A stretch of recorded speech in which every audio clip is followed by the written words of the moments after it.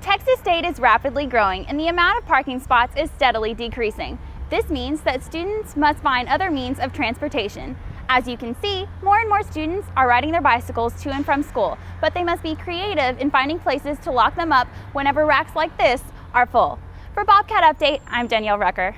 Being involved in clubs and organizations throughout your college career will benefit you in many different ways. Whether it's for the experience, the friendships, or the opportunities, getting involved is always a smart idea.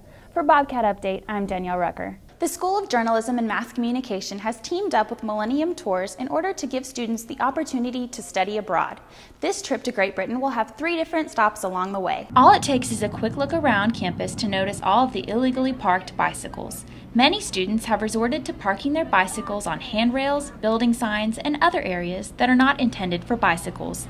Many times, the reason is bike racks are full. Some claim Texas State is not a bicycle-friendly campus. You can't really ride through campus because it's so crowded. Like, there's just people everywhere, you know. You can't really go the speed that you should on a bike or whatever. So I would think that it's not really friendly at all. Other students have not encountered any issues when finding a spot to lock up their bicycles. It's just like taking the buses. If you come during like peak hours, it's gonna be a lot harder to, get through people and stuff, find proper walkways, but whenever I come, it hasn't been a problem.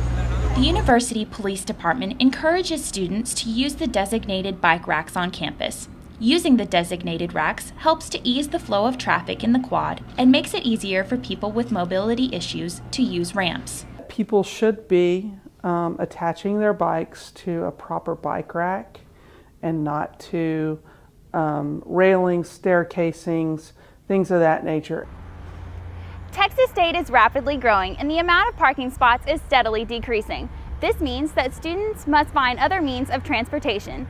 As you can see, more and more students are riding their bicycles to and from school, but they must be creative in finding places to lock them up whenever racks like this are full.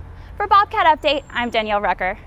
Almost everyone on campus has some type of social media account. Facebook and Twitter are the most popular, but there are many others. They're used to connect with friends and family, and they're used for entertainment and information. They're also used for educational purposes. Some professors use social media in the classes they teach. Senior lecturer John Zmickley says being engaged with social media is vital, especially for mass communication majors. I talk about building a personal brand and engaging with a community on Twitter and on Facebook, so why wouldn't we have a class that uses those avenues? But not everyone is on the same page when it comes to social media in the classroom.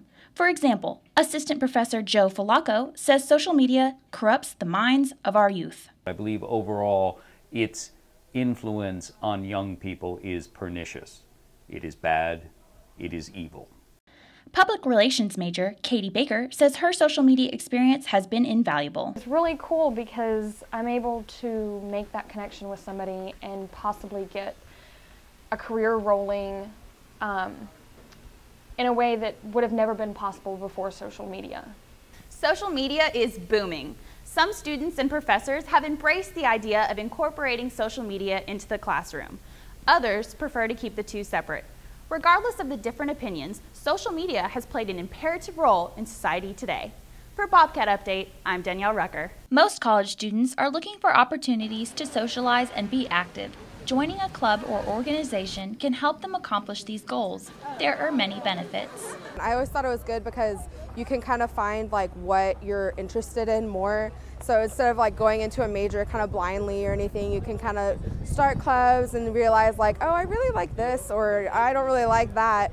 Bobcat Promotions faculty advisor Chuck Kaufman says everyone should get involved in clubs and organizations on campus. It's a direct reflection that you're committed to the industry, you're committed to the craft, and so in many different ways it's a strong signal that this person has a lot of good experience and is committed to the profession. Joining clubs can help students make connections with potential employers. Being involved in clubs and organizations throughout your college career will benefit you in many different ways. Whether it's for the experience, the friendships, or the opportunities, getting involved is always a smart idea. For Bobcat Update, I'm Danielle Rucker.